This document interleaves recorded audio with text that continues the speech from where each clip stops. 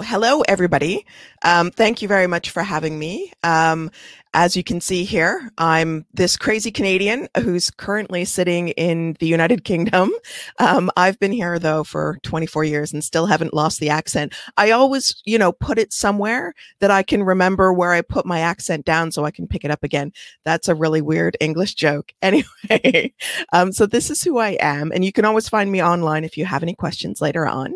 And of course, I am missing you guys all in Istanbul because, I absolutely love to come and speak there. And I promise I will try and not swear as much as I normally do because the poor person who translates for me is constantly translating my swearing. Right, what are we going to do? I'm going to turn on some SEO lights. Yes, that's right. I know that there's a lot of paid media today, but hey, I'm going to go back old school and I'm going to make it SEO for you. And what did I do? Well, I came up with some top tips, but you know what? Even numbers suck. So I had 12 tips, but then I thought, you know what? Let's just go lucky 13. Now, in North America, 13 is an unlucky number. So hopefully it'll be lucky today. And hey, we started early, so rock on. So you can see here, these are the tips I'm going to go through. And of course, as usual, and as always with Digital Zone, the slides will be online afterwards. So you don't have to worry about taking screenshots or anything like that. You can actually get these slides and download them and read them later. But hey, it's all about the live experience. It's all about hearing what I'm saying about examples for each of these points. So the first point, and I think one that we really underestimate, is the user journey. Now, I know as SEOs and as paid search professionals, we always focus on what keywords we're looking at, where we're landing the person. But what we often don't do is we don't stand back and think about, well, what point at the user journey is the person when they're using that keyword. So what are they thinking? What are they doing? Why are they searching? What is their pressure? So I always like to think about mapping the user journey through the site, because some people will be doing research and those are one type of person, but other people are going to be very, very focused in on getting the service. And if I've worked so hard and I've paid for my click, then I want to make sure that what I'm doing is I am attracting them to the right page at the right time. So think about everything through your user journey. Don't just think about your keywords and making the landing page match to the keyword. We have to think about the whole user journey, because even if we're doing this by SEO and we think SEO is free, it's not free, because time is money. The time that we take to optimize a page is money. And we have to be thinking about the fact we have taken time to optimize a page, and time is money.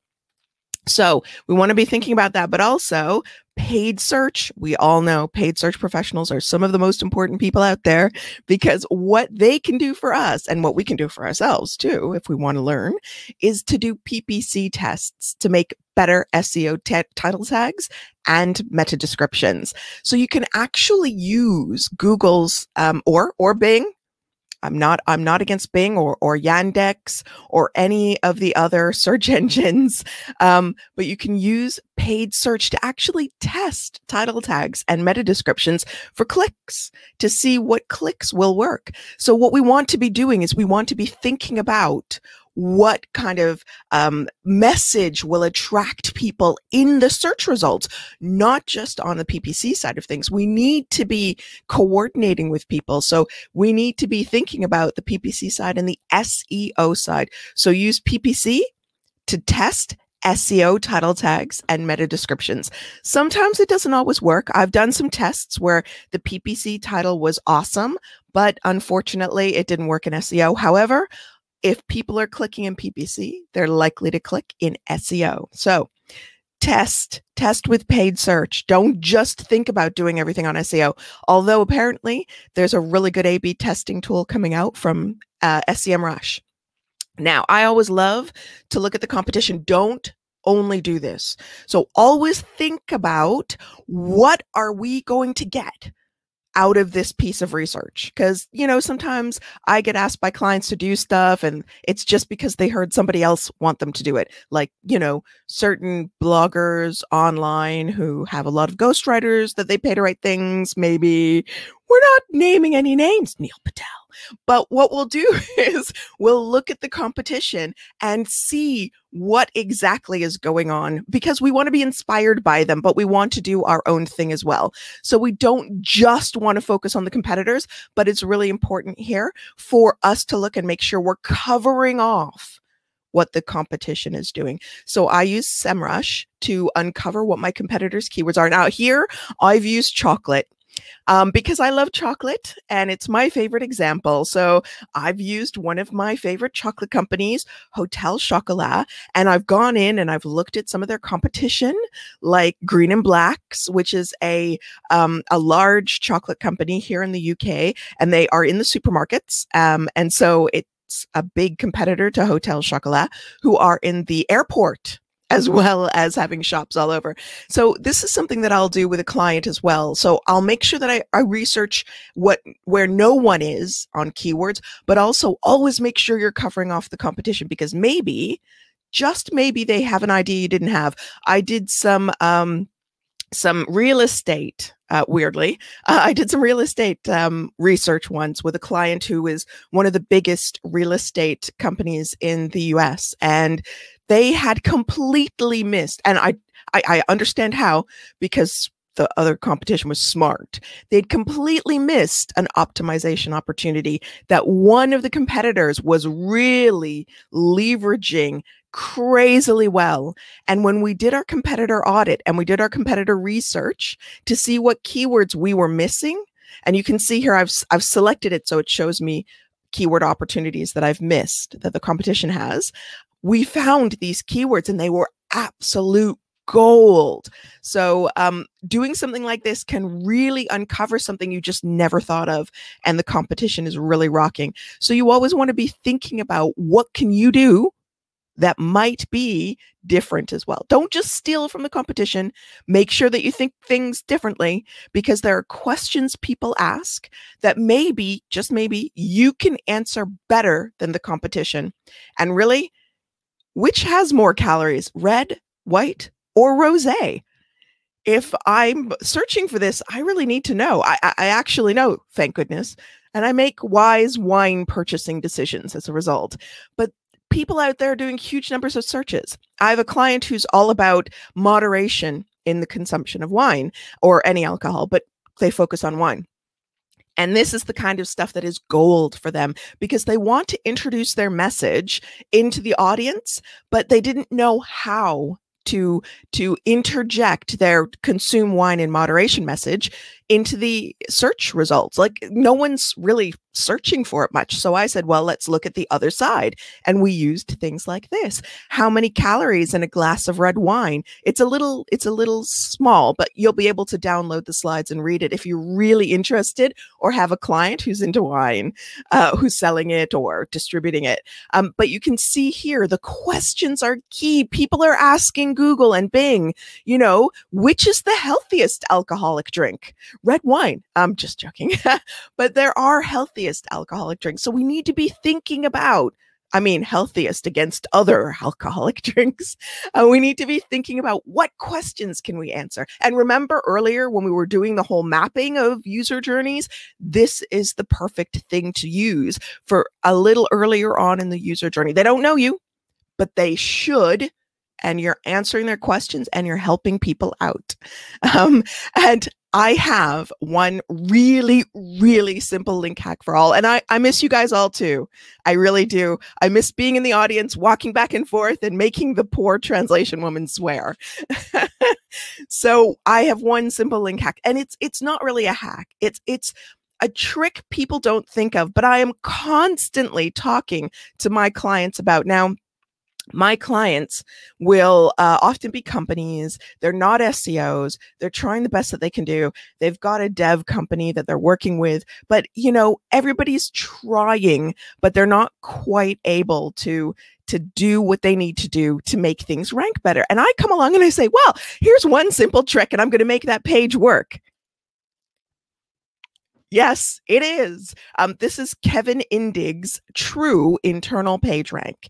And you can actually see his article there. I've given you a link. And don't forget, when you get these slides, you'll just be able to copy that URL and paste it in. So don't worry, you'll be able to get the slides. You don't have to type it in. But Kevin Indig had a really great idea with this True Internal PageRank. But basically, all I do is, if we need to make something rank further in the site, I put an above the fold, really well visible, clearly clickable link on the home page, if I'm allowed, and that internal page within days will rank better if it wasn't internally linked to properly. I mean, if it's well optimized, you've got links to all the sections, you've got internal links that are cascading authority through the site, it works very well. But I've used this in e-commerce. Absolutely phenomenal in e-commerce. On the home page, I actually have a little blob now, a little widget where I'm able to change, and it's not JavaScript, it's pure HTML, where I'm able to change the internal link at any time to boost any page I want. And it is absolutely gold, because as the seasons change, we boost different sections. So I want to be thinking about that. Now I can see a question has come up about doing analysis that I'll hit at the end. So I will answer that in full at the end. But I will answer you, don't worry. So internal linking, absolute gold. I use this on every client. Don't discard it as a silly idea, or, oh yeah, of course, but I need something better. No. If it's a season changing, if you need to focus on something, internal link, seriously, homepage to that page, and it will bonus it. Honestly, I use this all the time. And e-commerce, if it works in e-commerce, it's going to work everywhere. I've worked in pharmaceuticals. We really don't need to do that sort of thing in pharmaceuticals. We need to make sure that we're just making sure that people can see drug-related information in pharmaceuticals. And of course, in casino, we do different things. So we're looking for changes that we can make to boost an internal page, and that's one of the best. But also, we want to make sure that we've optimized our title tags for it. So I always look at things that I can do, and this is a fun sort of idea. 13 SEO hacks any business can do. Number 5 will amaze you. Maybe it won't. I haven't come up with the 13 SEO hacks yet because we're still going through the list. I don't remember what number 5 was, but maybe it was the internal link. But you can see here, we make the title compelling, and it doesn't have to be just in PPC. But what I have done is I've gone into B2B clients, and I do a lot of B2B. Which is business to business. I do a lot. And I will go in and I will actually change title tags and change the rank of the page. So it's not just about making them compelling and using PPC to test them. It's also about just thinking about optimization. And so I've put my tips in here because I think that optimization is an underrated tool in the SEO toolbox. If we put the keyword at the start of the title tag and make it readable and make it user-friendly and person-friendly, not just stuffed with keywords, I always find that it will actually increase the ranking of the page. As soon as Google comes along and respiders it, and I have a site right now that's a publisher site, and that is 2 people's jobs. That's all they do all day, every day, is they go through this site and they rewrite title tags. It is that important that there are 2 people whose full-time salaried job is just rewriting title tags. Think about that. Think about how much money that publisher is investing in people in order to rewrite title tags. It is that important. So optimizing your title tags cannot be underrated. It is so important. If I do a link from the home page to a landing page and the landing page doesn't have an optimized title tag, I am wasting that opportunity. Now, Google comes along to our publishing site multiple times per second, and we're able to take it because, you know, we're a big, robust publisher, but it's coming along and checking stuff multiple times a second. Now, if we're getting tens of thousands of URL hits a day, that means that when your site is probably not quite as hammered. And I'm working on a site right now where they have thousands of links excluded. Thousands of URLs are not in the index. I haven't told them this yet, so I'm not going to tell you who it is, not even the industry, because I haven't told them this yet. I'm still finishing the audit. But they have thousands of URLs not in the index because their site is too slow. So you've got to make sure that everything is in line. Technical auditing is so important. So optimize your title tag before you put that homepage link on, okay? Do not put that homepage link on until you've optimized your title tag. That's your job before you do anything else. Now, what else do? I love stealing my competitors' links. Oh, yes, of course. We all do it. So right now we hired 2 people at a client, different client, just to do this. Their job is nothing else but building links. We're also checking a rather spammy looking backlink profile that we're going to finish reporting soon. But yes, it's bad. It's really bad. But what we do is we look at the competitors and we check where they have links and we don't. Now, this is again Hotel Chocolat, because I've never had a chocolate client, because it's probably too expensive for them to use me, because chocolate people do use SEOs, and Hotel Chocolat does use agencies because they're very large. So I thought I would pick on them. I mean, I thought I would give them the opportunity to highlight here where they could get links. There you go, Hotel Chocolat. There's some free work for you right there. SEMrush, my friend. I also use Majestic. Now for this, I've used a screenshot from SEMrush, but Majestic is actually the one that I go to more often than SEMrush. SEMrush is actually really good for exports. It's fantastic for me to use with the intern that we've got doing link building, but myself and the manager, we use Majestic. Now you can see here that SEMrush has highlighted where there is overlap, but Hotel Chocolat or your client does not have a link. And those are the perfect places to target for links. And the intern right now on one of the sites is actually going after those sites for links. That's her main job right now, is emailing them or calling them or just submitting on their site a link for one of our competitors who has a link across three different sites, all have links from the same places. And I said, you know what? We'll do those ones first, and then we'll do some extra ones. So that's a key tip. Also, what's my secret of content success? Because you know what? Links are nothing without content.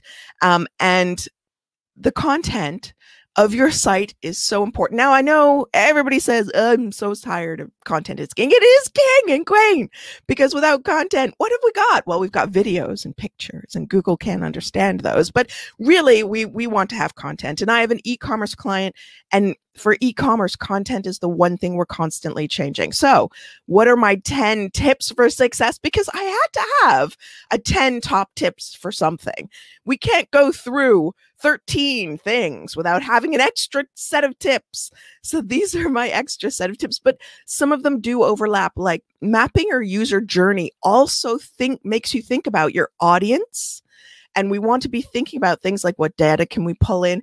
We want to make sure that, of course, as I've said already, we have powerful, engaging titles, but we want to have evergreen content as well. We want to make sure we're not churning the content out. So the publisher site that I'm working on actually only does evergreen content. Their whole site is nothing but evergreen content. It's not news, it's evergreen. And think about it. We have 2 people who work on nothing but title tags on a site that has evergreen content.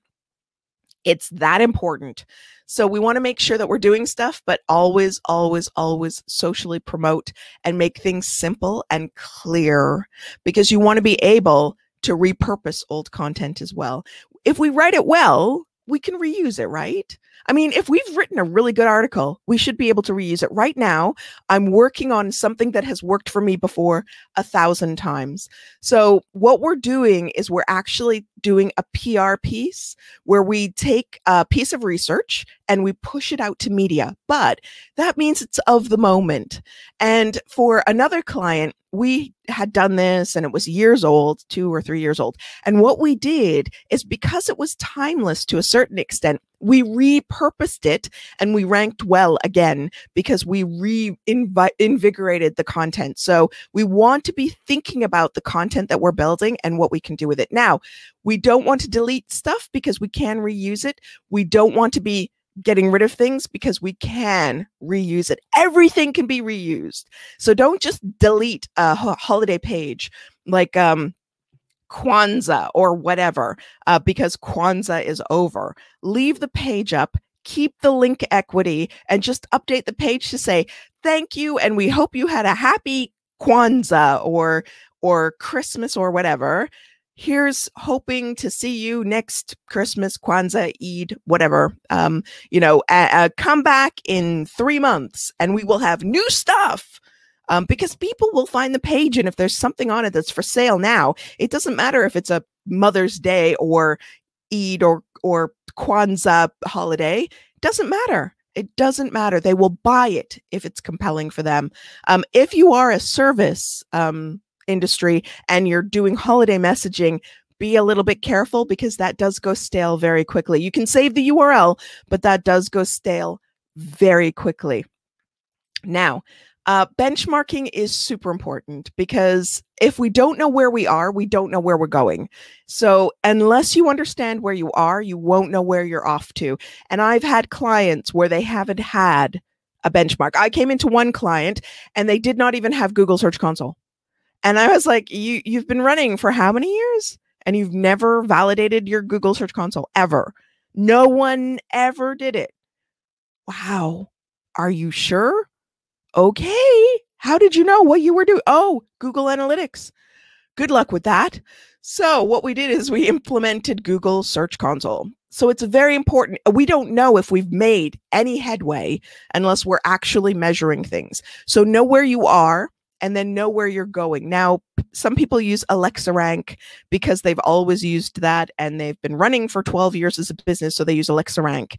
However, it's really important to have some measure, even if it's Alexa, because it gives you where you are and it gives you where you are going to. And once you've gotten there, you can see where you've come from. Otherwise, you don't know what you've done. So always measure everything. And I promise you, I will get to these questions at the end as well that keep popping up on the side. What are we tracking? I don't know. Don't just track links. Don't just track likes. Don't just track clicks. Track everything together in a group. So if you're tracking things and everything's coming together, then it'll be perfect. Now, Google Search Console, I've always talked about. Yeah, everything's perfect. Once you've got measurement, that's all that matters, because then you know where you've been and you know where you're going. But we have Google Search Console and and Bing. Bing. We have Bing Webmaster Tools. So Google Search Console and Bing Webmaster Tools help us track keywords. So if we're not in PPC, and Google Analytics or Adobe Analytics is super important if you're running PPC. Never just trust Google. If there's one thing that I know, it's that the clicks that they charge you for and the traffic you see on your website are never the same thing. So for PPC, we need Google Analytics. For SEO, we need Google Search Console and Bing Webmaster Tools.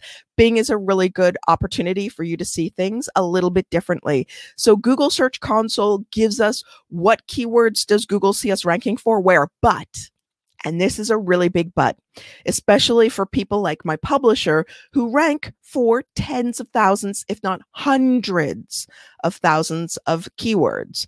On a page, they'll rank for thousands.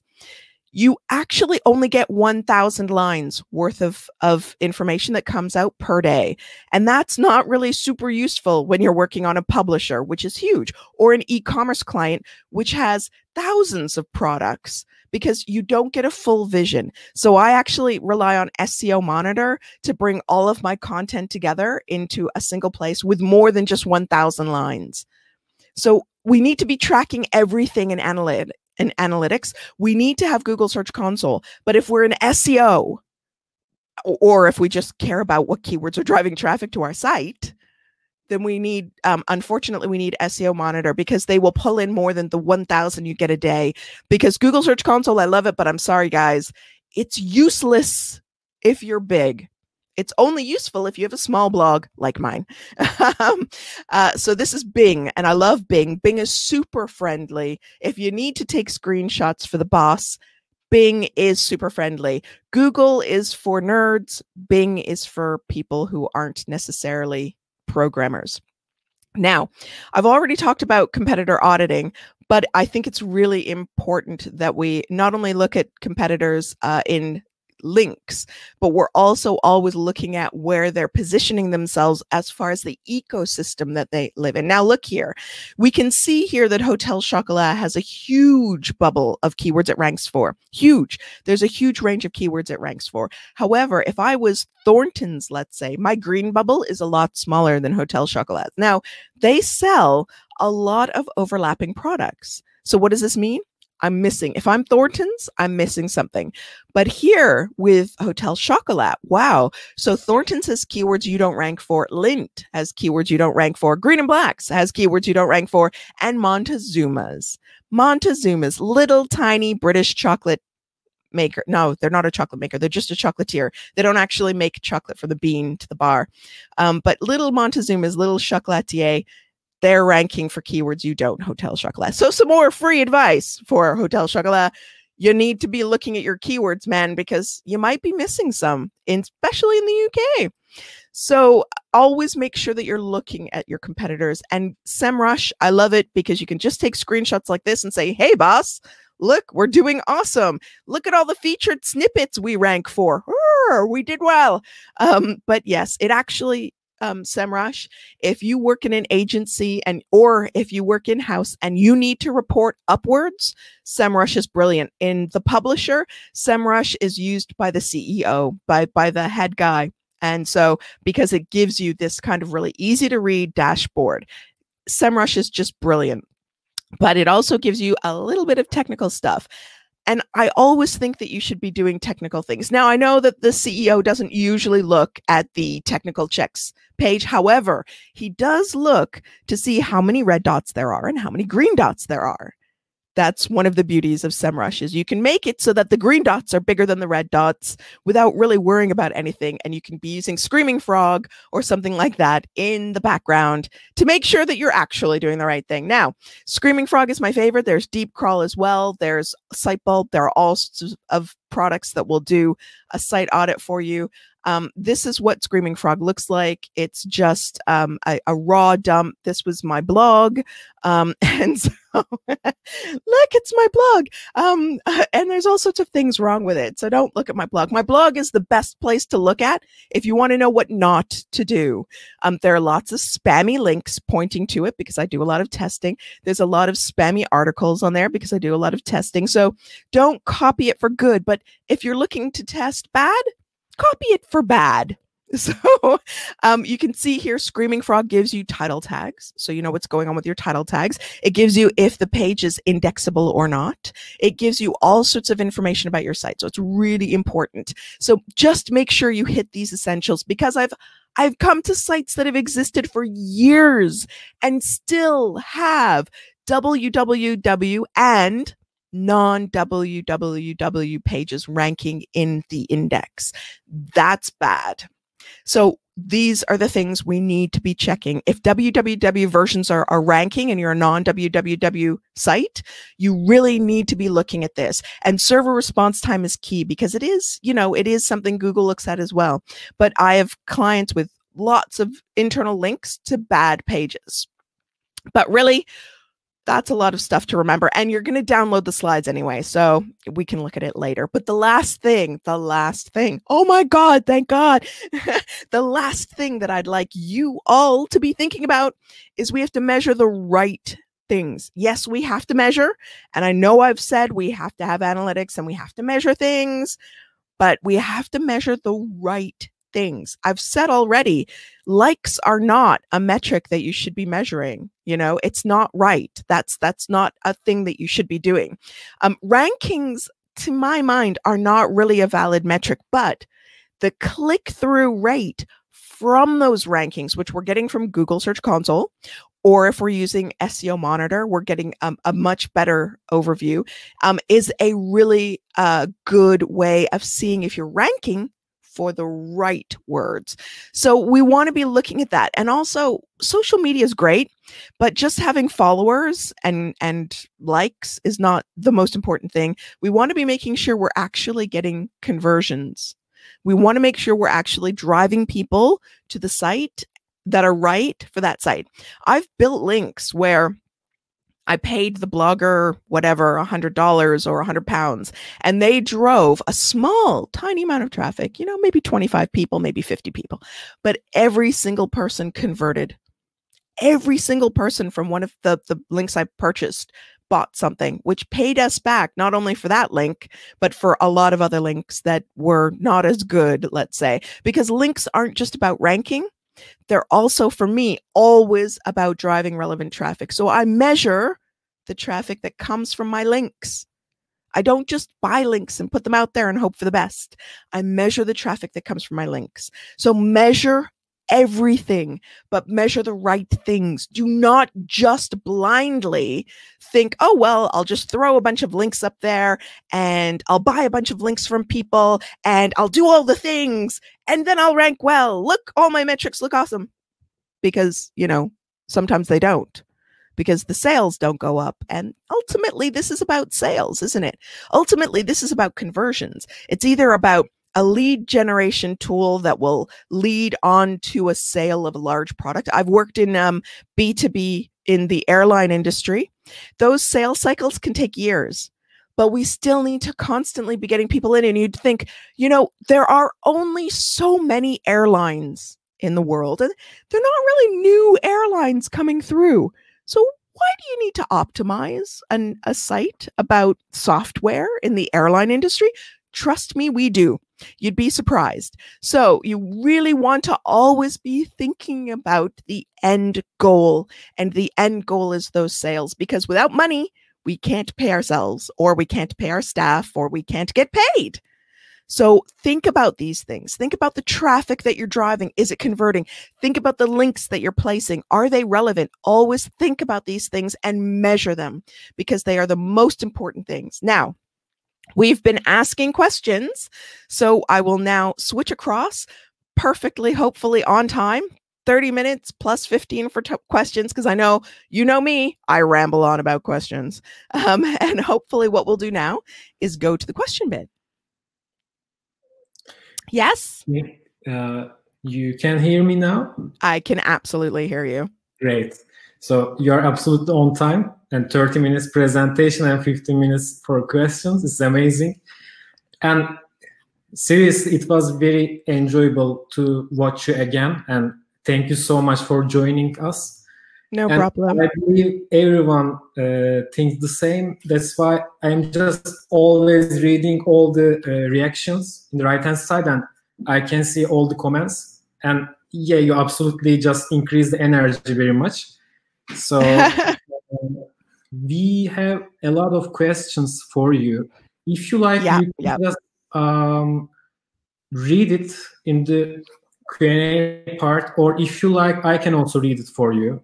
Yeah, there were a lot that came through while I was going through, but one of the sections that seemed to get a lot of questions was the link, and people wanted me to explain the true internal page rank example a little bit more. So shall I go back to that slide and explain the I'll go back and just explain the true internal page rank a little bit more, because somebody asked, is it a different algorithm? It's not a different algorithm, and it's not a different spider. Now, Google has a lot of different spiders for a lot of different things, but this true internal page rank, all this is describing what Google is doing. So this true internal page rank model that Kevin and Dig came up with, it is genuinely just what Google is doing. And it's only a small fraction of what Google is doing. So it's not a different algorithm, and it's not calculating things out differently. It's all part of the whole. So everything, it's really difficult to conceive of, and it's difficult for me to conceive of. And I've been doing this for almost 25 years. I am that old. I didn't do my normal at the front of the stage thing saying, and I've been doing this for over 20 years. Thank you for thinking I don't look that old. But true internal page rank, it's the way that Google calculates out the value of an individual page is really complex, and it's interconnected and interwoven. We people, we cannot simplify it enough for us to understand it. So what we do is we take out things and we remove bits that have only a small impact on the page. The thing is, if we remove 200 things that only have a 1 point impact on the page, we've just removed 200 things, and that's 200 points. So it's really difficult to conceive of the multi-complex interrelationship of everything for a page. So what Kevin Indig tried to do here is, what he's done is he's tried to show quantitatively how Google is doing this. Now, what we do is each page of a website has like a bucket of points. I always think about it like ping pong balls. So every page has a bucket, and the bucket is full of ping pong balls. I know it's weird. So each of those ping pong balls is like a point, and it can give ping pong balls to another page by just picking them up through a link and putting them in the other page's bucket. Now, each link out from a page subdivides that bucket, right? So the bucket has 100 balls. If the page has 50 links, each link gets 2 balls. If the page has 20 links, each link gets 5 balls. But if the page has 200 links, each link only gets half a ball. And if it's no follow, it doesn't matter. It won't get the half a ball, but no one else gets the half that was left behind. Yeah. So each link divides the ball, the bucket that has the balls in it. And you take a ball and you throw it down. Now, Google does math on each link. Each link has a value based on how far from the original source it comes. So there are original set of sites that are editorially chosen. People, human beings, pick them, and they're changing all the time, and no one knows what they are. From those sites, all of the ping pong balls into buckets come. So they are the source of all the ping pong balls. And from them, the ping pong balls come into buckets. Everybody's like, ping pong balls? Buckets? Links? So all the ping pong balls come from certain sites. Now, your homepage has the most links, right? Generally. I'm not talking about spammy sites. I know you, I can see you and your link profile. So non-spammy sites, they have most ping pong balls in the homepage bucket. So the homepage is how I sculpt the rest of the site. Now, templated links don't get as many ping pong balls because they're not counted the same way. Footer links are not counted the same way. And this is where the math gets very messy. The calculation on the value that Google places on a page is how many clicks from the homepage it is. And if you've got it in the menu, it's a much easier understanding, but Google still looks at the hierarchy. Now, if a page is buried deep, it's not going to get very many ping pong balls because it has to keep getting a lower and lower and lower amount of ping pong balls every page it goes through. And that is what this is.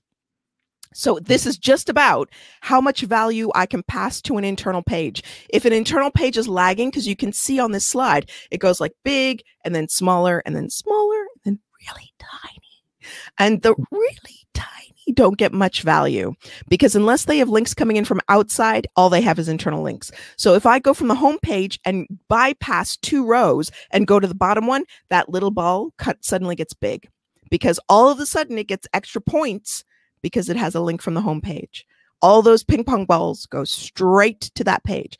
So hopefully that makes a little bit of sense. It's all about cascading internal link value by putting a link on the homepage and putting it into a deep page that might not have the love because it is too many clicks away from the homepage. An excellent person to read on this, Dawn Anderson. So Dawn Anderson is an excellent person to read on this. So hopefully that explained the link thing. I know it's really complex. You know, there are full day courses on links. So I've just tried to do that in 7 minutes. So hopefully, I hope that explains the link thing. Question, if we have a niche sector, what do you do for how we do analysis on SEO content strategy and keywords? Because sometimes the sites have the exact same keywords. So I do use SEMrush a lot. And what I do is I go in and I I do work in B2B, and our search volumes are like 10 a month or less. And it makes it very difficult to do research. But I'm lazy. I'm really, really lazy. And I go into SEMrush and I put one keyword in. And what that does is it brings up another 50 or 100 or even 10. And I just keep clicking on those words and it just keeps expanding my pot. And what that will do is give me lots of extra keywords. And it will also show me who's ranking for those keywords. But I'll use SEMrush to just expand out. And then I use my brain to figure out whether or not they're the right keywords. I segment them into groups, and then I look at what pages might be right. And each of those keywords is going to relate to a different point in the sales cycle. So if we look at, I don't know, routers, like routers that you dig things out of wood with, you know, routers that you take a block of wood, you put it in the router, and it makes a beautiful sign that says love out of a solid piece of wood, because it's basically etching and engraving away at the wood. So I've worked with routers, and routers are like super expensive, and they're not things that people search for very often. And I had to do keyword research there. And if I could do that, and it's spelled the same way as the thing that we use for the internet to split the signal on a line coming into the house, a router. So a router and a router are spelled the same, but they are utterly different in size, shape, and functionality. If I can do that, you can do it too. Now, I know that SEMrush is a paid tool, but you can get a 2-week free trial and suck all of the information out that you need. So if you're a small company or B2B, you can go in, use SEMrush or Ahrefs. Ahrefs is what my publisher that I work for uses. Their content team uses Ahrefs for all of their research. So Ahrefs or SEMrush for keyword research, because, you know, when the competitors are targeting the same thing as you, you need to find something different. So hopefully that answers that question. Right. By the way, we have many questions, so maybe we can choose some of them. From Tevfik Mert, maybe can you see the second one?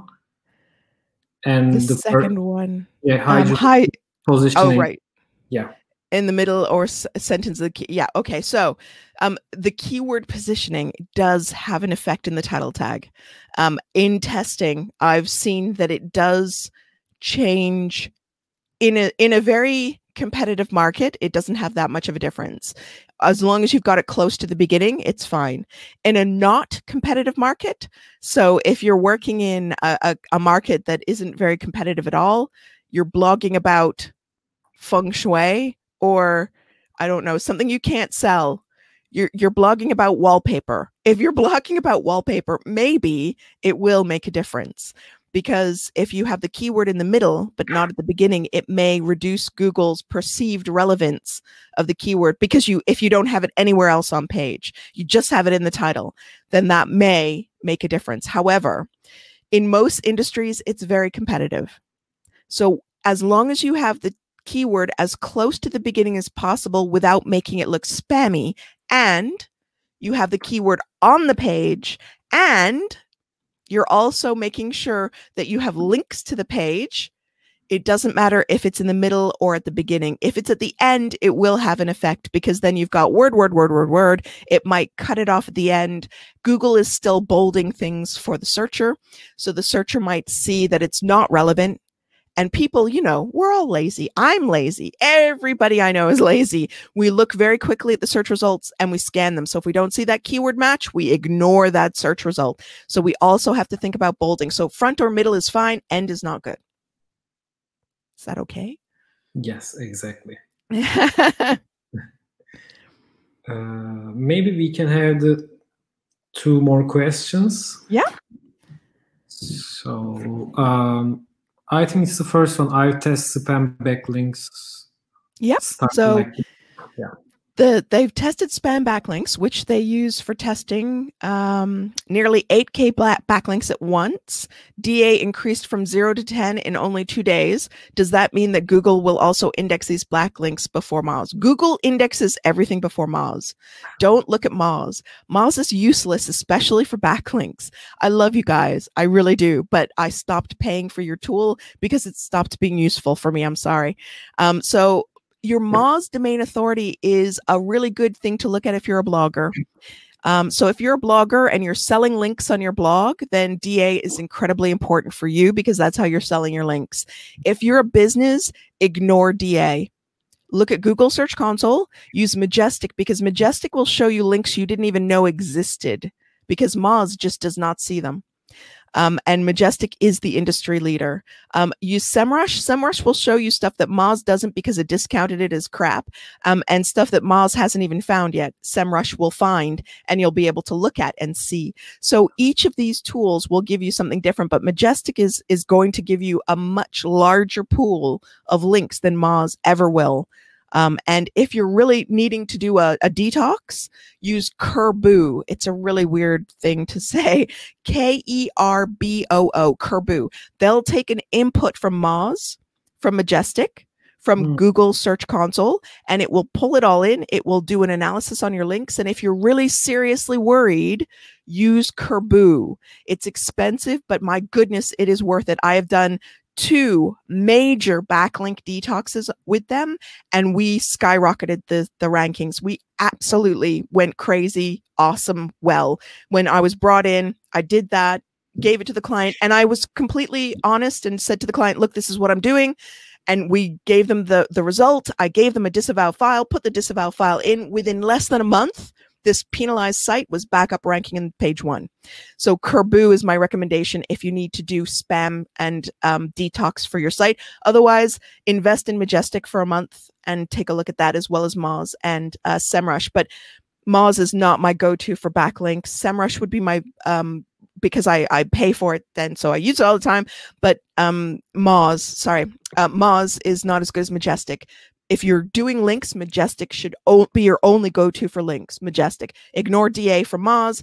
Google doesn't use Moz. In fact, Google engineers have had to put in their Twitter profile, Google does not use Moz's DA. Think about that. They've had to be that public that they've had to disclaim constantly in their profile. They don't use DA, don't use Moz to think about what Google's doing. It's not good enough. You have to be using your brain and all the tools at your disposal. Yeah, great. I also see Kerboo before, maybe just 1 or 2 months ago. I just see it, but I didn't try it, but I'm going to try for sure. Yeah, Kerboo, I love it. Kerboo is, if you're doing link detox. Link detox, or like a tox, if you have a site that's taken a penalty or you think it's taken a penalty, then Kerboo, it's expensive, but it is worth every penny, because the amount of time I was saved, you could just add domain to disavow list by clicking a button. Oh, it's beautiful. It really is. Great. We still have many questions, but unfortunately we don't have time. I can't even answer people's questions during coffee break now because we haven't got a coffee break. But I'm on Twitter, and if anybody has any questions that they want to ask me on Twitter, just come on to Twitter and just tweet me and ask me. Okay, great. Judith, really thank you so much. And it was very nice to see you again on Digital Zone online stage. So I hope next time we will be seeing you in Istanbul. Absolutely. I hope so too. Thank you so much, everyone. Thank you. Thank you so much too. Goodbye.